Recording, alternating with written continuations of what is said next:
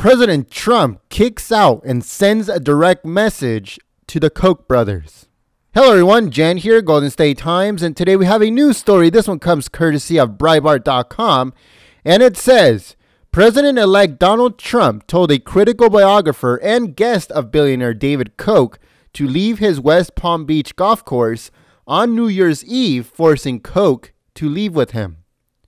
Trump's gesture was another slight against the pro-amnesty, pro-free trade billionaire brothers Charles and David Koch, who opposed Trump during the Republican primary and refused to help him during the general election.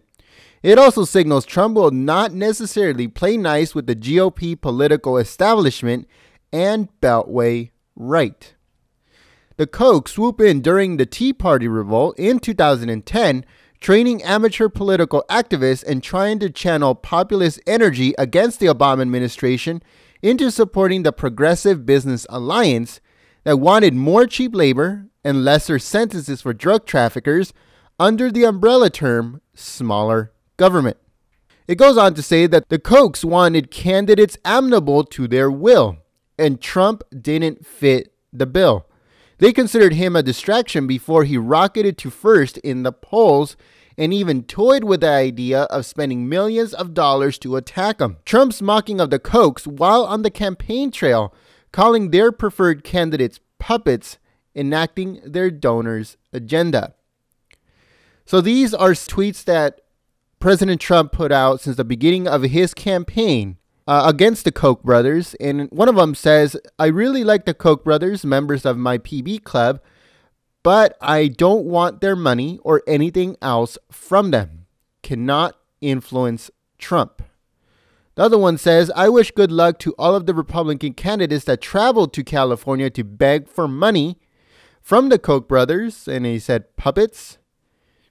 While I hear the Koch brothers are in big financial trouble with oil, word is that they have chosen little Marco Rubio, the lightweight from Florida.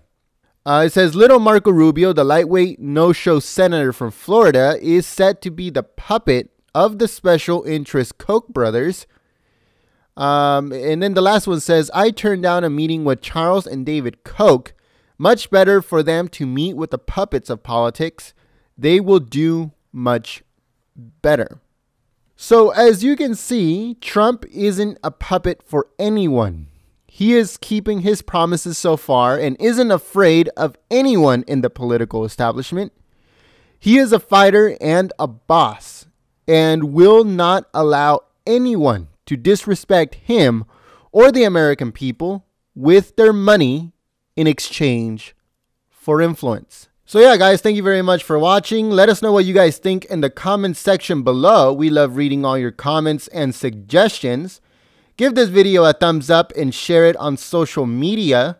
Also, check out our previous videos. They should be coming up on the right side of your screen. Click on them. They're interactive.